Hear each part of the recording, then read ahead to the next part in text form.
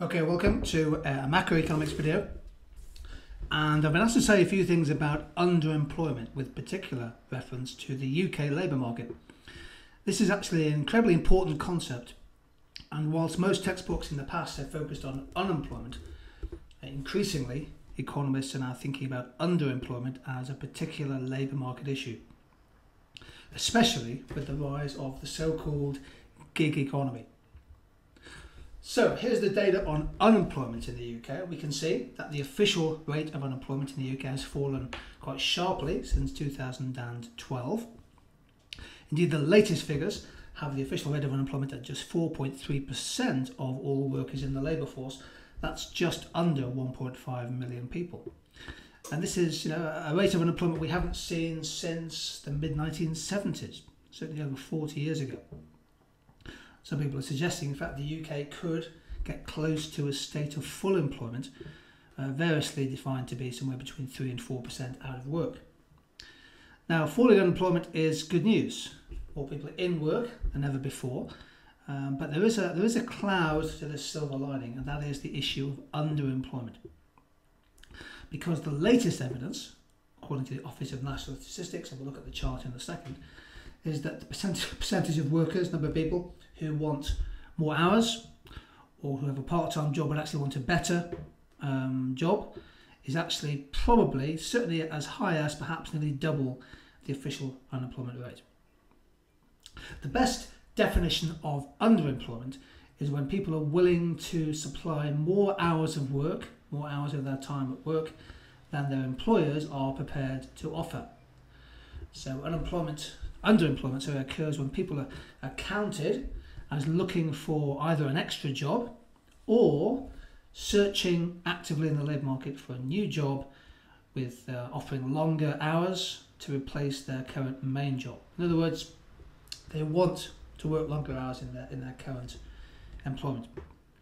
The key point from an exam point of view is that underemployment can be going up even though unemployment officially is falling. And that is what we have seen in the UK over the last 10-15 years or so. Now, many people think that the gig economy is the new face of underemployment in the UK. And here's an article from The Guardian, it's a few months ago, which claimed that 50% of people working in the gig economy, for the likes of Uber, Deliveroo and others, are under the age of 35. So the majority of people working in the gig economy are under the age of 35. There's a new phrase that's come out, which is the precariat.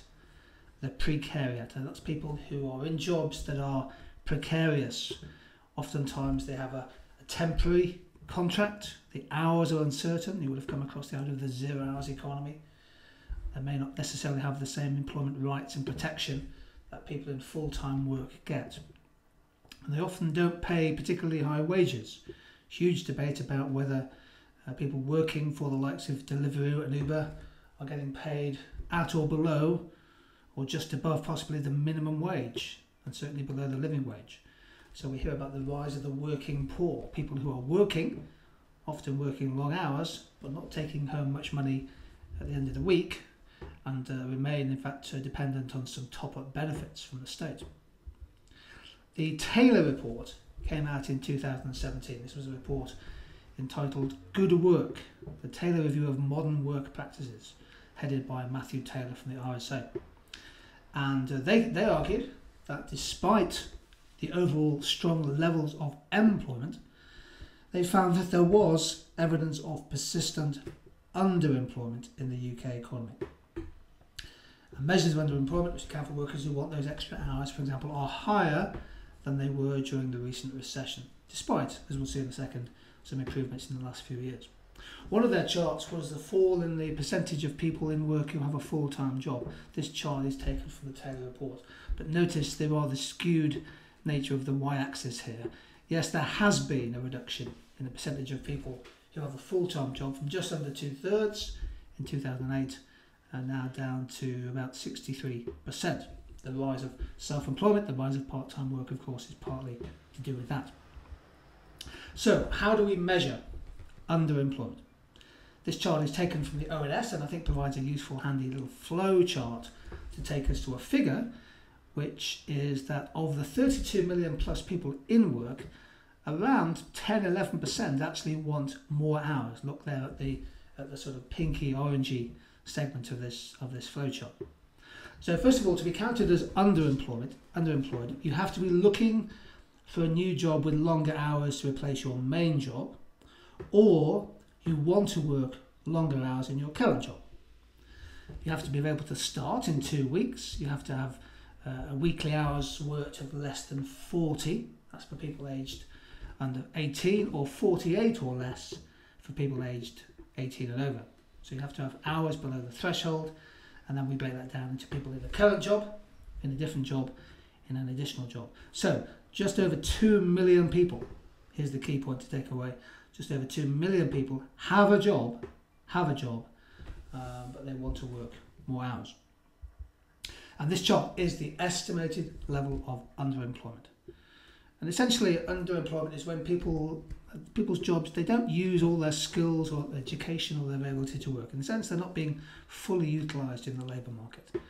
The rise of 0 hours, all that kind of stuff, the rise of part-time work is part and parcel of this discussion.